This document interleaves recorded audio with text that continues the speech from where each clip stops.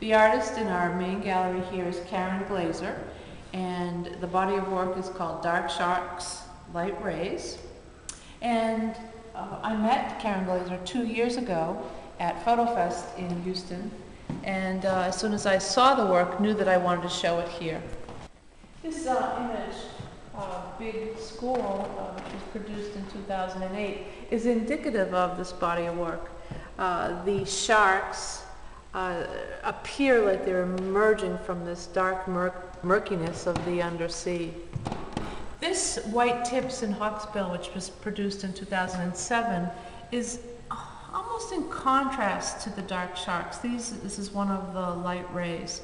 Again, the image is emerging from the paper, and as Karen Glaser calls it, they're almost like cave paintings.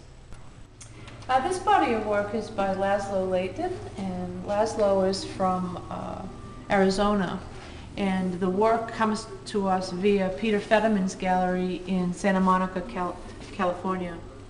The work is called Cabinet of Curiosity and Pictorial Zoology. Laszlo creates cyanotypes after photographing natural historical photographs, and then he may tone the cyanotypes with selenium to give it that light brownish feel, and then he hand paints many of his cyanotypes.